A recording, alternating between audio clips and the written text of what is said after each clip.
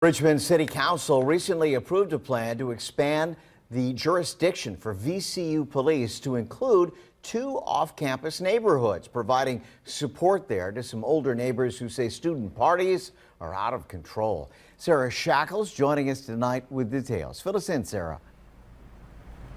Kurt, people who live in the Randolph and Oregon Hill neighborhoods may soon see VCU officers alongside Richmond Police. And today I learned this is actually in response to community complaints about areas where VCU students live.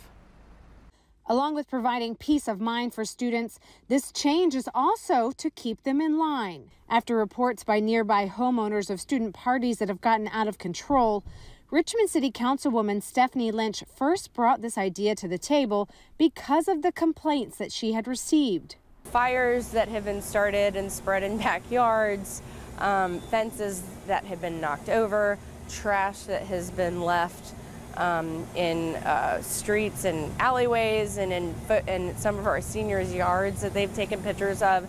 And sadly, I've even heard reports of some of our seniors feeling like they've had incidences with students and feel intimidated. Richmond Police will continue to serve as the main patrol agency for both Randolph and Oregon Hill, but VCU Police can respond to student, faculty, and staff-related incidents in the expanded jurisdiction. Latasha Weich is the Civic Association president for Randolph and says she's seen all sorts of things.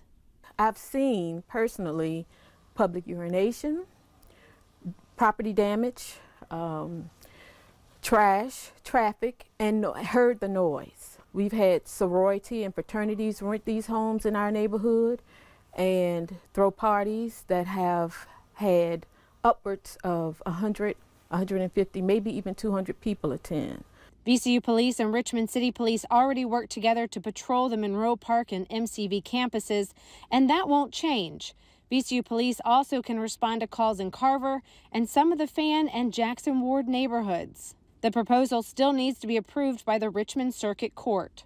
And essentially we'll ask for the same kind of expansion of jurisdiction that the Carver neighborhood has had in place for 20 years.